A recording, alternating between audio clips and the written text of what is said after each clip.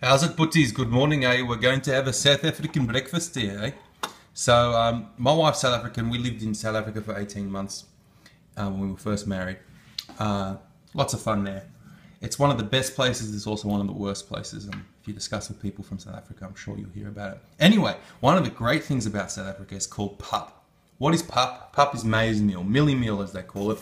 They use a white corn and basically grind it into a flour.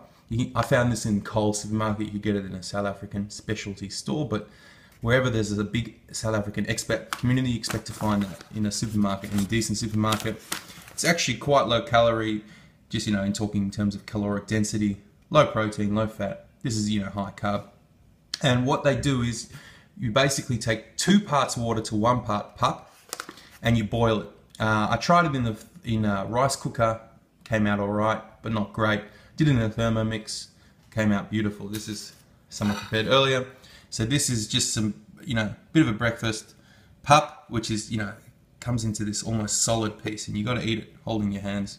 Dip it into gravy. Gravy is just tomato, onion sauce, whatever spices you want. Got some broccoli. This is what we're getting involved in.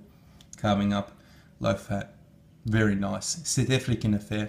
A lot of people go, well, carbs make you fat because I eat this at a barbecue and I'm fat. But you're blaming the pap when you really should be blaming the boerewors, the sausages, the pork chops, the high-fat bacon, and all these things that the person's eating at the barbecue. This is really great peasant food. This is the starch solution here. We're starchivores, as John McDougall says. This is what we should be eating. We're not really carnivores. So this gets me excited. This is home cooking. This is soul food. Bit of pap. Just give it a go.